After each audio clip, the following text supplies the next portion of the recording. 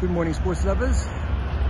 Gauteng in the distance and traffic backed up on Olifantsfontein Road, bottom end of Austin Road here, and we've got a bit of a problem in terms of sewage spillage. Just when we thought that we could handle all the developments taking place up Austin Road and beyond, clearly we cannot handle the waste, which has always been the big consideration for these things.